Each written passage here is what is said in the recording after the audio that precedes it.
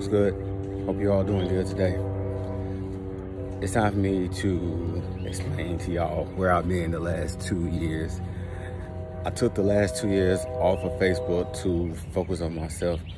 Not so much doing photography or anything, just focusing on my mental health.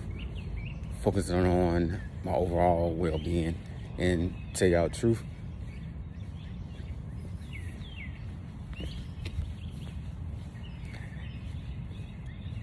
if you all, a lot of y'all have not seen me in the last 5 years. So when you all saw me 5 years ago, I was a big guy. I was somewhat of a big guy when I was in the Army. So when I got out, I started to, 6 months after, well, not even 6 months. I started walking when I got out, but it wasn't consistently. So I would say from almost a 5-year period, I started back to walk maybe once or twice a week in August of 2021. But even then, I still wasn't consistent at it.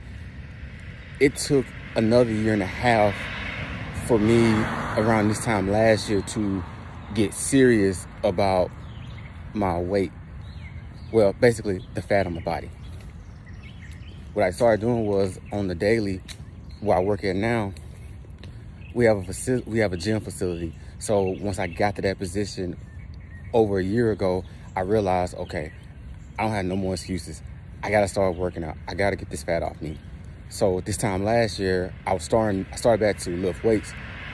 Although what I started doing was one of the most simplest, most underrated things to do to get the fat off of your body. I started walking daily. I started at 5,000 steps, and then I increased it to 10,000 steps. And what I started doing was, since I was used to getting at my old job, since I was getting used to getting to work an hour early because, you know, I gave me time to prepare for the day. Where I work at now, I started to get there 30 minutes early, and then 45 minutes early, then an hour early. Then I started saying, all right, I can start walking for at least an hour. I walked throughout lunch, and it got to the point to where I was getting there at 5:45, then 5:30, then 5 o'clock. Now it's consistent to where I'm getting to work between 4:30 and 5 o'clock. That way it gives me time to work out, exercise, walk, do what I gotta do before work starts. And to be honest with you all, I went from 232 pounds, I lost about 70 pounds. Now I fluctuate between 160 and 165 now.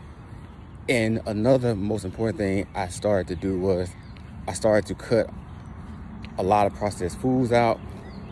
I cut out eating heavy meals after 7 p.m. On top of that, I also began to incorporate more fruits, more vegetables into what I eat now.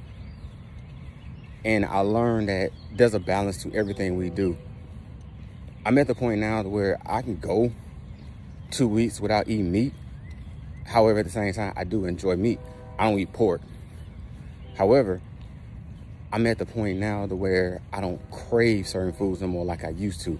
Like Chick-fil-A. I can eat a Chick-fil-A, but I don't crave it. And you get the gist of it, like Zaxby's, places like that. I can eat it, but I don't crave it like that because I'm more content with what I buy and what I eat as far as Greek yogurt, water, coconut water, things of that capacity. So since I got my weight down, I began to work on getting back out more. And it's still a challenge because I'm still trying to get used to it. Still trying to get used to getting back out, you know, picking my camera back up, getting back into the rhythm of doing photography again. So that's just a little update on what I've been doing, y'all, the last 2 years. You know, I've been spending more time on Instagram as opposed to Facebook. But that's just a little update. I'm gonna go ahead and get my workout in for the day. You all take it easy. Have a good day.